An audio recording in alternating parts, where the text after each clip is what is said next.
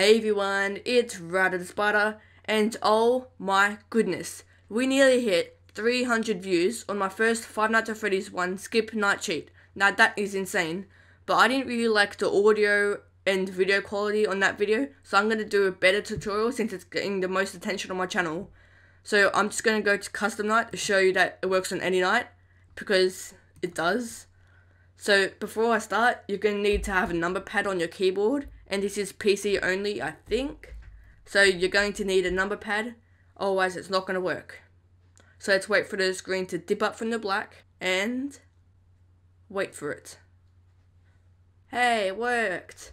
Okay, so what you're going to do is you're going to go to your keyboard and press C, D, and plus. The plus has to be next to the number pad, otherwise it's not going to work for you. But as you can see, it will skip me to 6 AM, it will have the 5 AM to 6 AM animation here. And you can skip any night you want, at any time you want, even if you're 1 second away from dying from Freddy when you run out of power. Which is absolutely insane. Wait, what? Odor?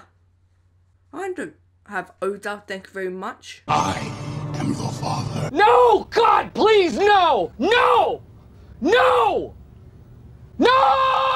Anyway guys, I do hope this tutorial helped you. If it did, make sure you subscribe, like, and comment. That'll be really great appreciated. And also, if you do subscribe, that'll make you a part of the Spider Crew so you can catch up with all of my latest videos. So apart from that, thank you guys so much for watching, and I will see you all next time. Goodbye.